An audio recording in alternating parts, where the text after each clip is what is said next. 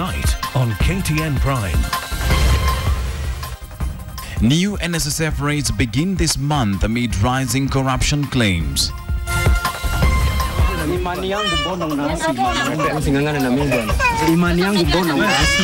And in the name of religion, sects in Nakuru and Kisumu reject polio vaccination. Plus, the cycle of protests, hawkers paralyze operations in Mombasa and Thika over new levies. The best thing, Mr. Chairman, is for the Attorney General to answer this. We are in one government, we are in the executive, he can answer this. And was it really above board? Probe on the standard gauge railway tender gathers momentum. This is KTN Prime with Yvonne Okwara and Wilson Mburu.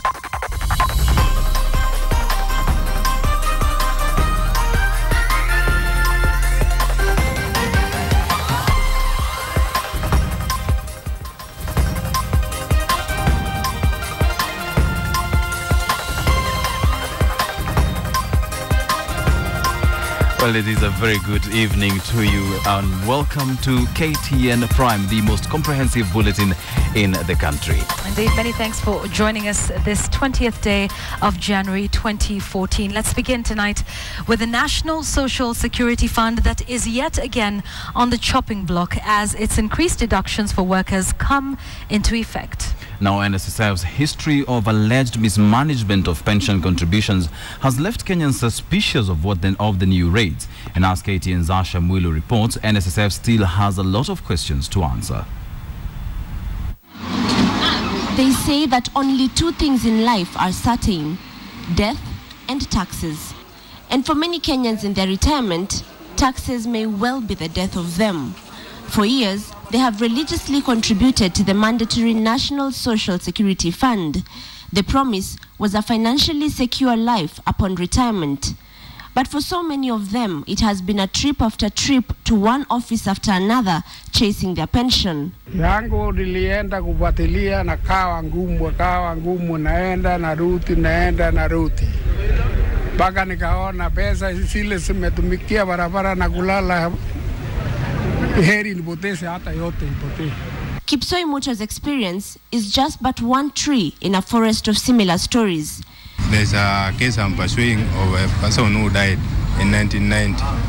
Up to now he has not been paid, and I'm told the new system that they have cannot capture those old claims from 1990s. These concerns are not new to Kenya and certainly not to the NSSF. The management of pension contributions by the fund has been the subject of much criticism. NSSF is currently struggling to entangle the controversies surrounding its Tasia housing project. Parliament has raised the red flag over the possibility that NSSF may be using workers' money to fund the project. Expert Karithi Murimi says NSSF's latest move to increase workers' deduction should not go unchallenged. Kenyans should be extremely worried, not only on what they are going to give now, but for the objective. If you are growing my money, then you must have an annual way of giving me the return you have made for me against the returns of other entities. Muremi says Kenyans should evaluate the Canadian pension scheme for a glimpse of how NSSF should be working. Starting in 2012, if you are under 65 and work while receiving your CPP retirement pension, you and your employer will have to make CPP contributions. Public participation and a clear flow of information on crucial changes to the scheme are what makes Canada among the trailblazers in pension management. 6% is not a small percentage. If you are going to work, let's say for argument's sake, for 30 years, and for 30 years, 6% of your income, somebody has been keeping it aside. We are talking of the watchmen, we are talking of the house hires, in all that group. You need to have given them a hope other than the contribution side of it. Over the decades, the NSSF has been alleged to be a corridor of corruption for politicians seeking to raise funds. This harsh history has left NSSF's Board of Trustees under close scrutiny over the spirit behind these new rates for workers. When top leaders like the president and his deputy leave office, they are entitled to a huge retirement package that enables them live the life they've been living while in office. The NSSF is supposed to have the same concept for you, the common mwananchi. But 50 years on, as the National Social Security Fund continues to increase deductions, it's yet to ensure that all Kenyans who've clocked 60 are living a comfortable life. Asha Mwilu, KTN, Nairobi. And we stay with that story tonight, and just to remind you that beginning the end of this month, you will pay more to the National Social Security Fund thanks to an enhanced scheme by the government. But tax experts say, though noble, the move could turn out to be a conduit for the misuse of pensioners' money. Beginning the end of this month, working Kenyans will have to contend with an increase in the monthly deductions for the National Social Security Fund, NSSF. All this, the state says, is an effort to help you to live a somewhat comfortable life after attaining the retirement age. The mandatory retirement age in Kenya was raised from 55 to 60 in 2009. The early retirement age, however, remains 55 years. This is not a tax. This is designed for your retirement. However, when we're in a position where the cost of living is as high as it is, this additional 880 could have a significant impact on some people. To achieve this, the government has ranked working Kenyans into two tiers, minimum wage T1 and upper limit T2. Those earning below 6,000 shillings per month will fall under the minimum wage T1, which means they will now contribute 360 shillings monthly. And those earning anything above 18,000 shillings will now part with 720 shillings per month, with the employer contributing a similar amount. We have to have certainty in our tax policy. We have to have certainty in our expenditure policy so that we know where we're going to the next step. If we think too short term, which I'm concerned that we are doing today, then we're likely to see that that growth that we want from the small and medium-sized enterprises will not actually come. Tax and pension experts laud the government on its attempts to develop a sound pension scheme, but they are quick to point that this should be implemented gradually. It makes to me a lot of sense to have a good social security scheme, because as people get older, you've got to take, you can't leave the burden to the government in the long run, because as it is, we're complaining government expenditure is too high. If you now start saying we've got to fund a whole load of pensioners out of government funds, then clearly the books are not going to balance. Experts are warning that the increased taxation by both the central and county governments and now the latest deductions on the NSSF are working against those wishing to start and maintain small businesses, the drivers of the economy. It remains to be seen how the government will bridge the gap between the growth of the economy and the perception of a tough business environment. James Smart, KTN. Now, those two stories lead us to our BQ tonight, and tonight we are asking, do you support the introduction of the new NSSF rates? Do you support the introduction of the new NSSF rates? That's right. Please do send us your comments on the number 22155. That number again is 22155. Start with a yes or no, followed by a brief response after that. You can also get us on Twitter. That's at KTN Kenya, at Yvonne Okwara, and at Wilson_Mburu. Remember, these effects, deductions take effect at the end of this month. So we'd love to hear from you on that this evening. Absolutely. Now, 2 women have been arrested in Kisumu County after they resisted the vaccination of their children against polio. And in Nakuru County, health workers on the polio vaccination campaign faced the wrath of over 30 families also resisting the vaccination of their children. Fred Omulo brings us the tale of how faith stands as a substitute for conventional medicine among some Kenyans. For the last 3 years, Beatrice Nyaugenya has been the bane of health officers deployed to vaccinate children whenever there's a polio outbreak. The mother of 8 belongs to the Yesu Makende sect, the Luo for Jesus alone, that preaches healing through prayers. Siati, watu wajaongea, mi chenye niliona kwa maisha yangu, mi mwenye niliamua Kaa hii ugonjwa umetendea. Sasa hii watoto wangu utalinda yote. The sect that has no recognized hierarchy encourages members to rely fully on faith based on the Christian Gospels. Despite the intervention of police and the threat of prosecution, she maintained her stand and chose arrest rather than vaccination for the young ones. Mungu ananijionyesha kwa TV, si ni uzuri? Ningekufa kabla sijaonyeshwa. Sasa cheka basi, cheka TV na twende. Na wengine wanaenda wapi?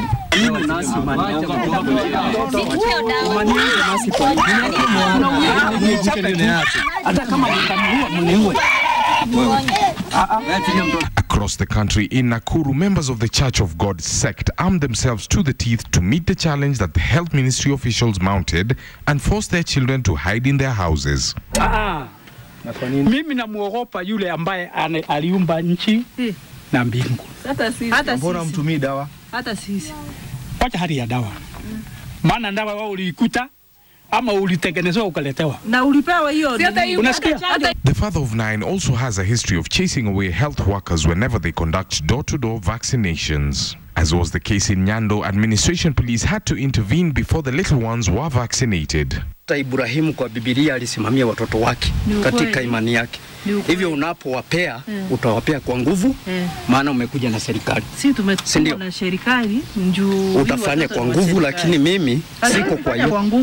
An influx of infected people from neighboring Somalia has reintroduced new strains of the disease that had been eradicated in the country by the mid-1990s. According to health officials, one infected child can reinfect 200 others within the community and at school. The child will be having the polio virus, and since polio is spread through fecal oral method, if the child defecates in an open place or in a place where the feces can gain access to water, then that one single case is a danger to the whole community.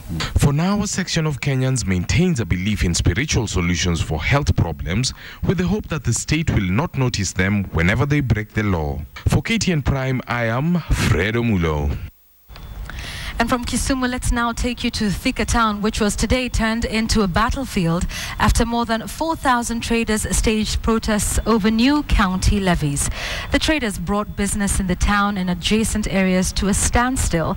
And as Betty Callow reports, the traders have vowed that they will not pay the new taxes. Traders in Thika town had a message for their county government. We do not agree. The Kiambu County government has increased levies and the traders are agitated. For an entire day, the angry traders barricaded roads and kept the security forces on their toes. While chanting anti-Kabogo slogans, the traders lamented that the new taxes would render their businesses unprofitable. According to the traders, the increase on the taxes will see the cost of conducting trade in the region go up by 100%. For instance, for the traders to ferry their goods to the market, they would have to pay 1,000 shillings, up from 500 shillings. While addressing the crowd, Thika Town Member of Parliament Alice Nganga faulted Kiambu Governor William Kabogo for failing to consult with the traders, urging them not to pay the levies. Our constitution, the finance bill says you must consult with your stakeholders. The demonstrations that spilled over to the Thika superhighway saw rowdy youth destroy property and loot shops in Thika town and along the highway. Residents condemned the demonstrations turned riots, with many of them having been robbed. Nao wanamoya hata watoshi. Kuna wenye na visu na kuna wengine wana gun. Kama kuna abiria ameporwa na gun. Na haikuwa maandamano halali sababu ni ukora, si maandamano ya kawaida. Angeitisha maandamano isiyo na funjo. The same protests were reported in Mombasa, with hawkers lamenting that the new taxes might see them close shop. They also say that the county government has forced them to move from the central business district without availing an optional location for their trade. Mtoto wangu atakula wapi? Familia yangu iko naangalia wazazi wangu, sina nini wala nini wala nini. Tutalipa nyumba na nini? Tutaishi aje sisi hawkers? The new taxes that have seen similar demonstrations in Nairobi, Machakos, Kakamega and Nakuru counties are as a result of financial demands to sustain the county governments. Betty Kyalo, KTN. The Kenya National Parents Association now wants the government to stop charging school fees in both primary and secondary public schools. The association says all levies paid in public schools are illegal. Angel Katusia now reports. The Kenya National Association of Parents Secretary General arrived at the Nairobi High Court to sue the government. Musa Ndunda asked the court to issue orders against the charging of fees and other levies in public primary and secondary schools as stipulated in the Basic Education Act 2013. Now the Ministry of Education, the Teachers Service Commission and the Attorney General have been given 2 weeks to respond to the suit.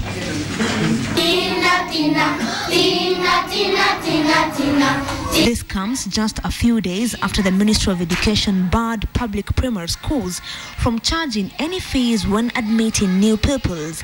The ministry's directive followed complaints by parents over high fees introduced by some public schools. The education is free. Why should they charge some more money? And what is it for? The Parents Association wants the Ministry of Education to ensure schools fully adhere to the Act's provisions. The Basic Education Act 2013 states, among others, that no child should be denied admission in public schools and that admission should be free. Further, every child has the right to free and compulsory primary and secondary education and free tuition. Some schools have taken advantage of the laxity in the follow-up in the administration, and most, like the school my daughter was, we used to get fee structures, but when we were paying school fees, we would pay much more. The association also sought the court's order to have the Ministry of Education constitute boards of management for public primary and secondary schools as enshrined in law. KNAP told the court appointments of county education directors should be stopped until the case is heard on the 18th of February. Free primary education was introduced in 2003 by then President Mwai Kibaki, and Kenyans are still asking, just how free is that free education? Angel Katusia, KTN.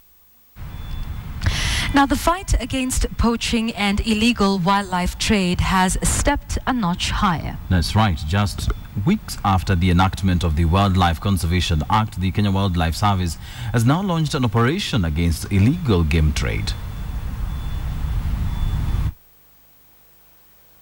It is Sunday morning, and somewhere along Gitanga Road, a man stands by the road, wooing passers-by to his business. His item of trade? Lovebirds. These particular ones are the fisher's lovebird species, which are small birds belonging to the parrot family, green, orange and golden yellow in color, believed to pair up for life, hence nicknamed lovebirds. How much do you sell them for? How much do you sell them for? Do you have any more? Because if I want some, can you get some for me? Yeah. Just about to seal the deal, and with a bonus of another order placed, it is a good day for the trader. Oh my God. Yeah. But not so fast. Unknown to the trader, his client is a Kenya Wildlife Service officer with a hidden camera working undercover in an ongoing KWS operation to nab all illegal wildlife traders. And the lovebirds, an indigenous species, are by law not for commercial trade unless with permission. Kuna mwenye aliniambia hii ndege kuuza ni mbaya, watu wa maombwa hii. Unajua si kwa nimeamini. Unajua na hali ya tumbo si kwa najua vile. The operation follows the enactment of the Wildlife Conservation and Management Bill on the 10th of January.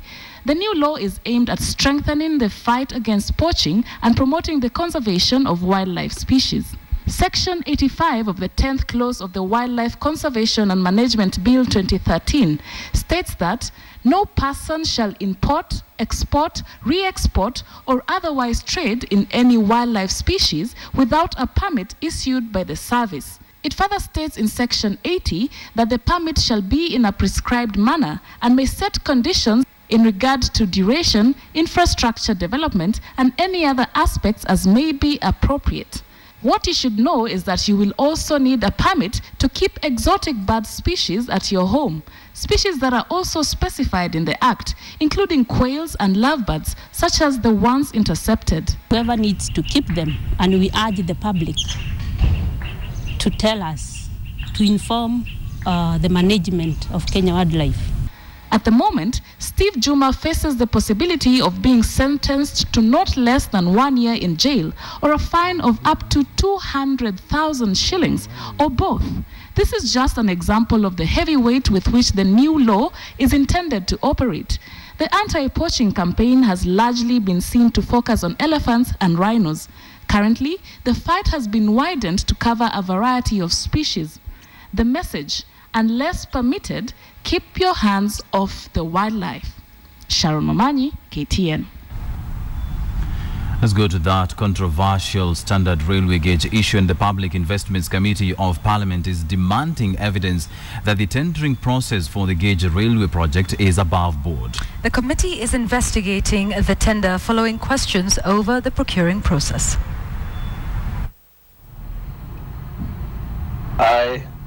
Michael Sistomora Kamau. The Public Investments Committee of the National Assembly grilled Transport Secretary Engineer Michael Kamau, Kenya Railway Acting Managing Director Alfred Madheka, and the Public Procurement Oversight Authority Director General Maurice Juma Monday. The three were at pains to explain the tendering process of the Chinese-funded project to build a standard gauge railway from Mombasa to Malaba and into Uganda. We have a memorandum of understanding which was approved by the AG, and the letter from the entity referring to a government-to-government arrangement. The main point of discussion Monday was a letter supposedly written to PPOA by Attorney General Professor Githu Muigai, raising the red flag of the multi-billion shilling project's tendering process. There have been questions on whether the tender, which has been awarded to China Road and Bridge Corporation, is really on a government-to-government basis. The process was stopped. It was not completed. It was not cancelled because they had no... Yes, we have different interpretations to the same, but I think let's just accept your version because you have the right to be heard. Yes, sir. Yeah. Yeah, there's a letter to that effect. Yeah, no Referring to the Public Procurement Act, the Attorney General's letter purports the failure by PPOA to promote fair competition, transparency and accountability. It also refers to an initial tender that was allegedly cancelled, something the government has since denied.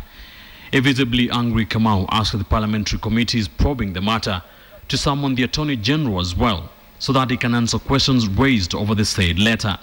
To say that the Attorney General would state that the process is fraud and then later come and give an opinion on a process that is fraud, if from the beginning the opinion, the process was flawed, and then he comes midway.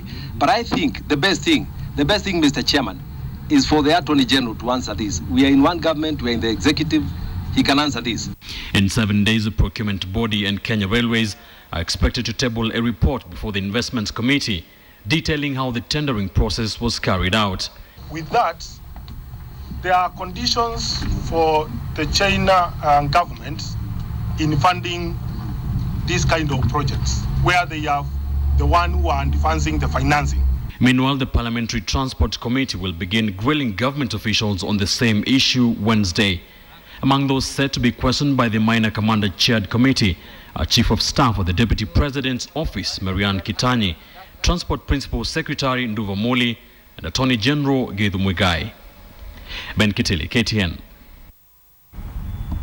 Now, beginning the end of this month, you will be paying more to the National Social Security Fund, and that story is forming the basis of our big question tonight. We are asking, do you support the new NSSF rates? Do you support the introduction, rather, of the new NSSF rates? 22155 is our text number. Start with a yes or no, please, followed by a brief comment. We'd love to hear from you on that. You can also get in touch with us on Twitter at Yvonne Okwara, at KTN Kenya, and at Wilson_Mburu. I want to read one for you.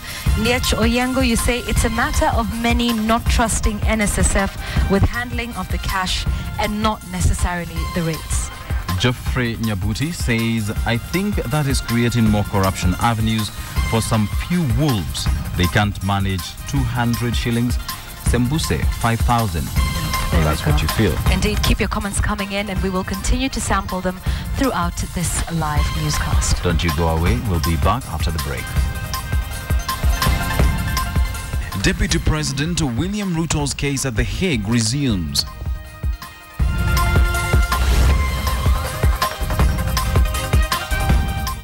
Nasikia na huzuni sana sababu sasa hao watu walikuja wakaribu mali zetu. Si wenyewe tumefika hapa asubuhi tujafungua kazi, tuna watoto. Mimi mtoto wangu atakula wapi? Familia yangu iko naangalia wazazi wangu, sina nini wala nini. Tutalipa nyumba na nini? Tutaishi aje sisi hawkers? Tunaomba governor Mr. Joho akuja hapa atuambie vile sisi tutaishi na hao watu wake. You're watching KTN Prime.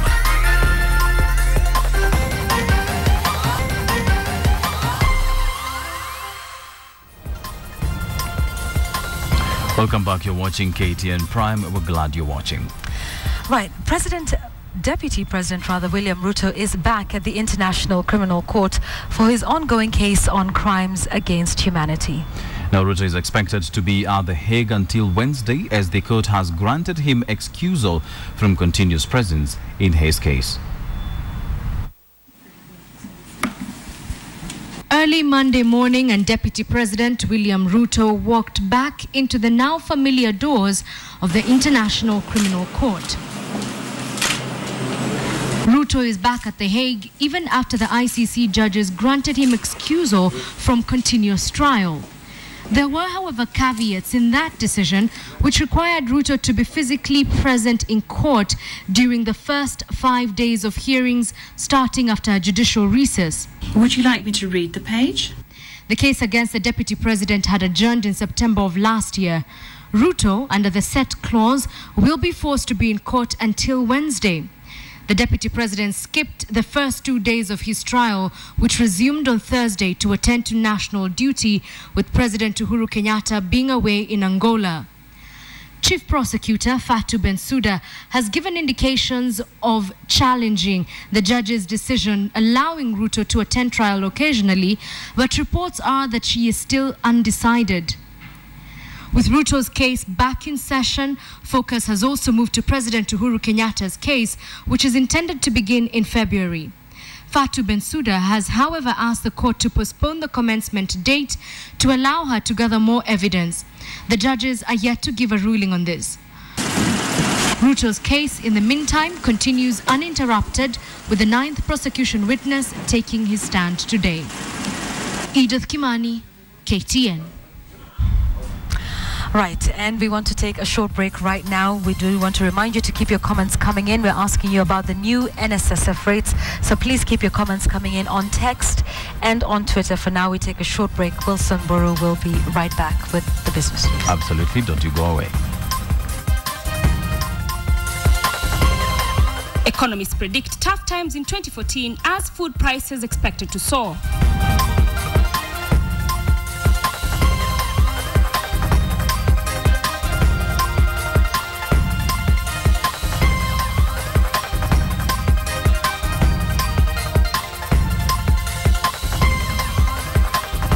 You're watching KTN Prime. Welcome back. You're watching KTN Business. 2014 is expected to be a tough year for most Kenyan families and businesses. This follows a projection by analysts at Pine Bridge Investments that inflation will hit the double digits. Michael Karanja has those details. In 2013, economic growth accelerated as macroeconomic conditions improved. This saw inflation remain in the single-digit range as the exchange rate remained stable. But despite this relative stability, Kenyans are yet to feel the effects of a growing economy. In an Ipsos Synovate survey released late last year, over 60% of Kenyans expressed fears that inflation would worsen, adding to their economic woes. In their assessment, Pine Bridge Investments indicate that rising food prices, the annual hike in cost of education, and the continued implementation of the VAT Act will see inflation hit 10% in 2014. Will peak at 9-10%, will average at about 7% for the 6 months of 2014. The first half of 2014 is when we expect to see inflationary or the cost of living actually peak at the highest level, and that's when we see some of the shocks that we laid out possibly come into the fore. But despite the doom and gloom of having to dig deeper for access to goods and services, political stability in Kenya is expected to yield accelerated growth for the country. This, the analysts add, will see the country fall short of its 5.6% growth target, with 4.8 to 5% growth being the most realistic outcome. But the analysts believe that this can be reversed in 2014 to spur rapid economic growth. With the realization of tangible benefits in new economic sectors like mining, oil and gas beginning to show face, the tide appears to be changing.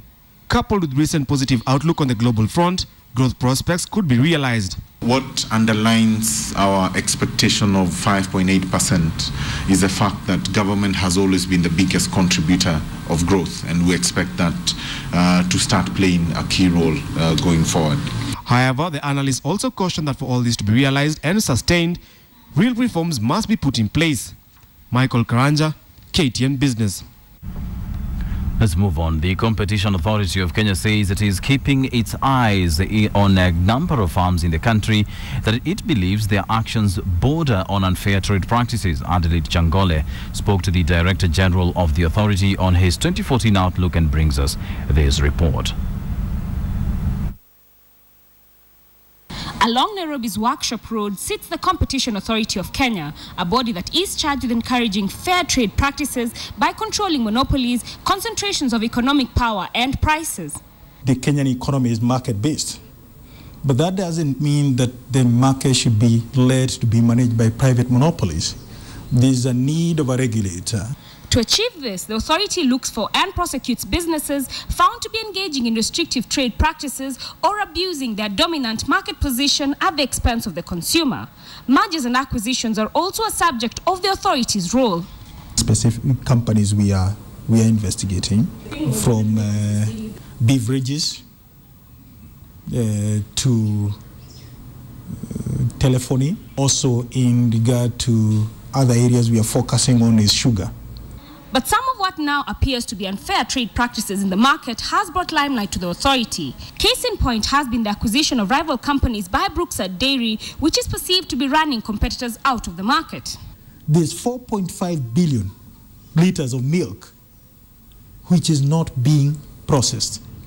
And therefore, any entrant into the market is assured of a cake of 4.5 billion liters. So there's no one who is being denied entry, and there's no one who is being denied growth. Going forward, the authority says it will recruit more officers to enhance its oversight role and linkages with other government bodies to facilitate information sharing. Adelaide Changole, KTN Business. The Kerio Valley Development Authority has started a pilot tomato greenhouse project set to generate up to 5 million shillings in a year. This in the quest to encourage farmers in the Rift Valley to be involved in alternative ways of income-generating activities. Marcy Kandie with that report from the Rift. It is the first pilot project, one that is set to offer an alternative means of revenue generation, unlike the norm here in the Rift, which is maize farming. 1 acre can give you 6 million shillings in 6 to 7 months, meaning a farmer can actually get 10 million shillings in 1 acre. So you can compare 30,000 earnings from maize in a year to about 10 million shillings. But it's not an example set for the farmers only. The greenhouses that cost the Kerio Valley Development Authority 4.5 million shillings for 5 greenhouses is set to encourage youth and women groups to invest in such, with one greenhouse costing 900,000, capable of stocking 2,100 tomato plants. And if we had several farmers within Uasin Gishu and the neighboring counties doing this, then there will be an opportunity for value addition to make tomato juice. The project will be showcased in every county in the Kerio Valley, including Mburu, Turkana and West Pokot counties. The managing director, David Kimosop, says the Fast Tomato project is expected to solve some, if not all, the hunger problems in the region. This would be the way to go. And we will be soon launching another greenhouse, 3 greenhouses in Lodwar town, just to support farming of vegetables within Turkana County. The current market price for tomatoes is 50 shillings per kilo. KVDA anticipates to make at least 1.2 million in the first harvest of one greenhouse. Marcy Kandie, KTN, Eldoret, Uasin Gishu County. Let's now have a look at other stories forming business news around the country. Over 600 tourists from 18 Western countries arrived this morning in the coastal city of Mombasa. The tourists arrived aboard a cruise ship for a one-day tour of Tsavo, Shimba Hills and Mombasa. According to the Kenya Ports Authority, the docking of the ship in Mombasa port is a sign of renewed trust on the safety and security of the port city that had suffered in the past over threats related to terrorism. Elsewhere, the Cooperative Bank of Kenya has increased its secondary school scholarship for bright but financially disadvantaged children from across the country to 2,800 students in 4 years, from the previous 1,400 students. The additional scholarships will be awarded by the bank's Regional Delegates Forum and the 47 county governors. According to Coop Bank Managing Director Gideon Muriuki, the scholarships will be awarded only to deserving students. And finally, Sami Latema has taken office as the chairperson of the National Irrigation Board for a period of 3 years, replacing Daniel Munyao Mule. Key on the new chairman's to-do list will be to spearhead the delivery of the 1 million acre Galana Kalalu irrigation scheme recently launched. Philip Keitan, KTN. And now, here are the day's financials.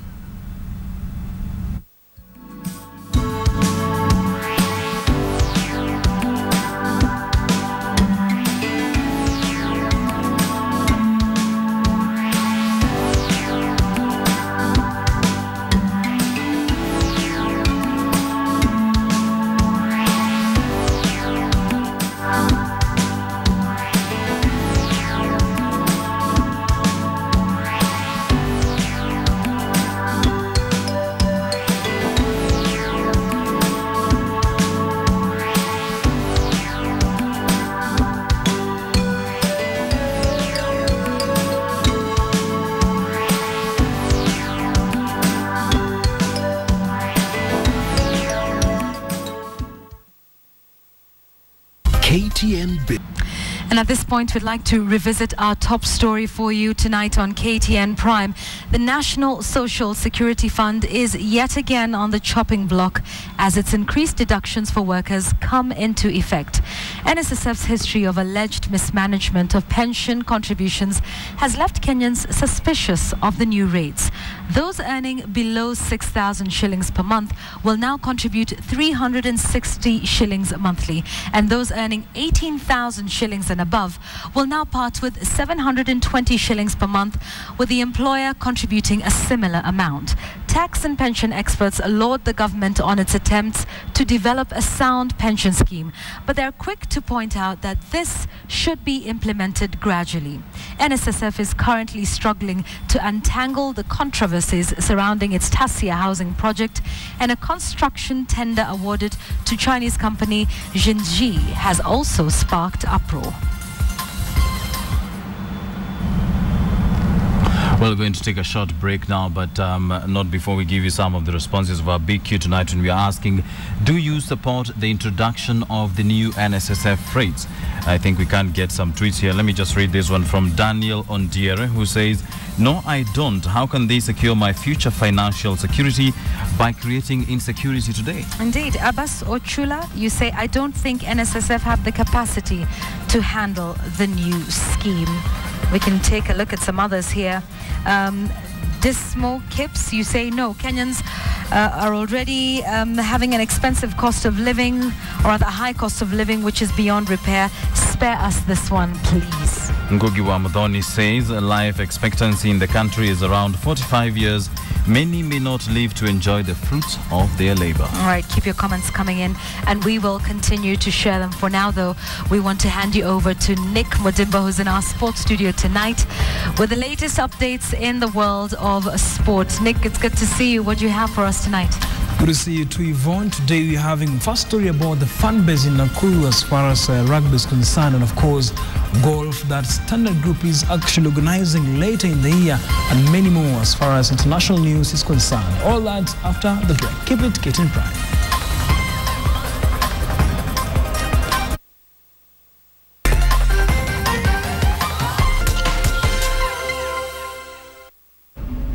All right, let's now look at the day's sports. I'm Nicholas Mudimba. Fans are an important part in ensuring a team or a person excels in any competition. For top friend Nakuru FC, the fans have always been there, both in the bad times and the good times, at home and away. The KTN crew caught up with the fans over the weekend during a rugby league match where they beat Nondi's 19-8 in a tough Kenya Cup League match.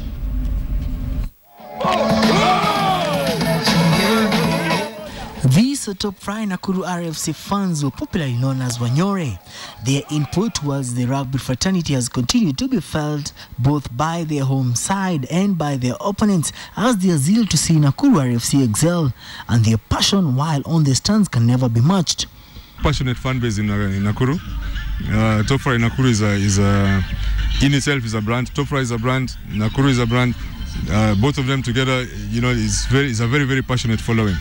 Saizi ukiangalia scores ni 19-8, Nondis wametukazia kidogo katika moja, but tunajivunia kwa Wanyore Queens. Next weekend tunakam. Wanyore will not only support their team at home like many rugby league teams, but will also go an extra mile of traveling with the team for away matches all over the country and across the borders regardless of the tournament. Some of the fans used to be players, you know, of Nakuru. So that is why each and every game, whether it's in Uganda, as in down there in Western or in Coast, they have to show up. Few try kujimarket. Every week, lazima tutengeneze posters to inform our fans kuna game. So inawameka aware, wanajua pale tunacheza na team tunaenda kucheza nayo. Top Fry Nakuru RFC are the defending rugby league champions and are currently unbeaten this season. Yeah, my fan, ni mbaya. Na Nakuru rugby watu wezi. On Saturday, they beat Total Non-Script 19-8 in a tough Kenya Cup League match at Nakuru Athletics Club, though they failed to collect a bonus point. Victor Ogale, KTN Sports. To golf now, the Standard Group has partnered with the Kenya Ladies Golf Union to support and raise funds for the forthcoming All Africa Challenge Trophy slated for June 7th to 12th at the Muthaiga Golf Club here in Nairobi. The Continental Championships has attracted 100 players from across 25 African nations before the AICT, KLGU and the Standard Group will hold a curtain raiser event this Friday at the Nairobi's Vet Lab Golf Club to be preceded by other 4 subsequent fundraiser events. The 4 fundraiser events to follow the curtain raiser will be held at the Muthaiga Golf Club, Karen County Club, Royal Nairobi Golf Club and Sigona Golf Club. KLGU intends to raise 17.8 million shillings to be used in the successful running of the event that aims to promoting ladies golf in Africa, which is going to cost us about 17.8 million. We have staged various fundraising events. The first one, which I've said is going to take place in Vet Lab. We'll have other events in Muthaiga on the 28th of March and in Karen on the 14th of April. I think this event is really going to raise the game of golf among ladies. As you know, golf is one of those sports. It's not like football or rugby. It's in terms of publicity, it's a bit low-key.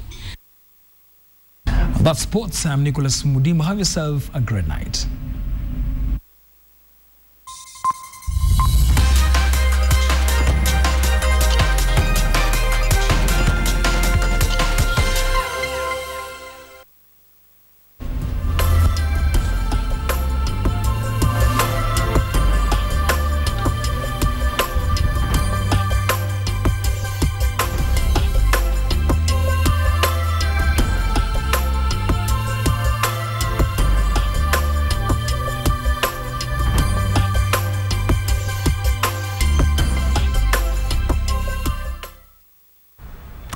Before we wind up our bulletin, and first of all, thank you very much to Nick Madimba for the sports news. But before we wind up, here's an interesting one. Now, Israel has become the first country to outlaw revenge porn, banning sexually explicit images posted online without the subject's consent. Now, in recent years, the worrying practice has been growing around the world.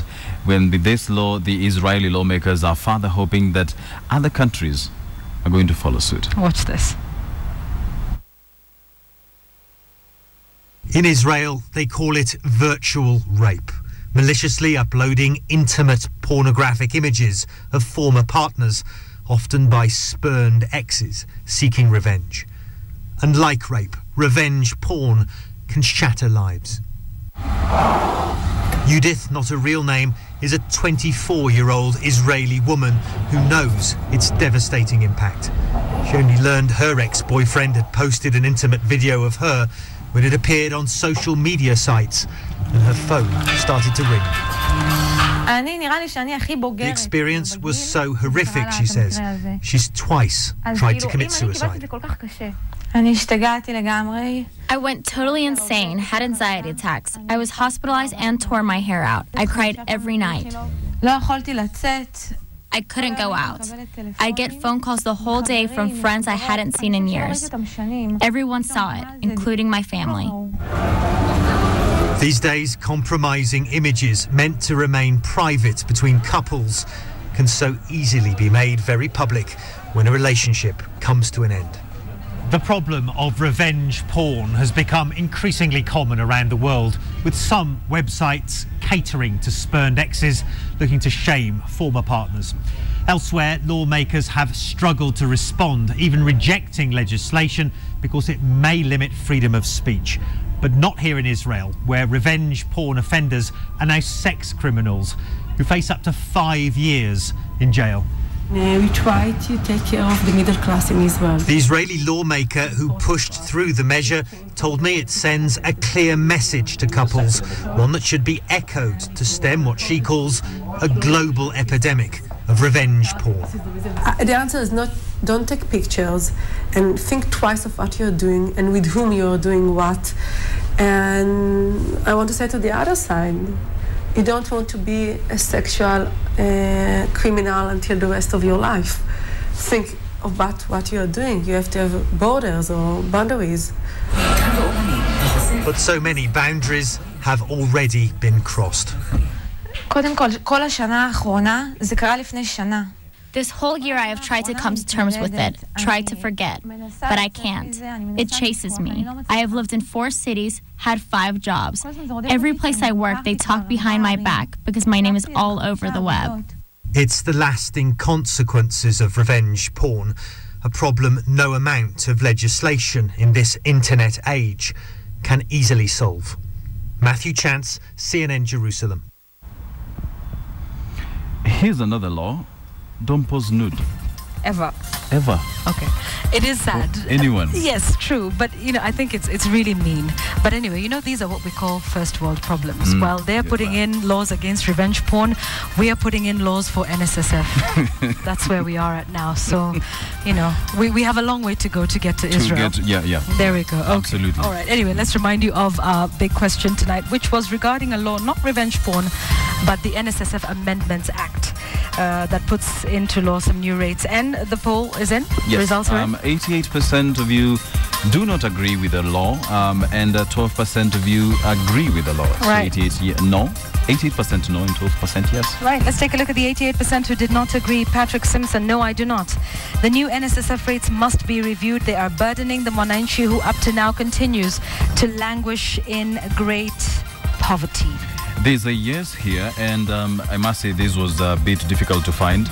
Yes, it is a good thing. This is from Robert Godia in Vihiga, who says, yes, this is a good thing, but most Kenyans don't know the importance. NSSF, please do member education. Indeed, maybe that's some civic education regarding that. That would be quite helpful, actually. Indeed. We thank you for your time this evening. Thank you for joining us on KTN Prime, and indeed for participating as well.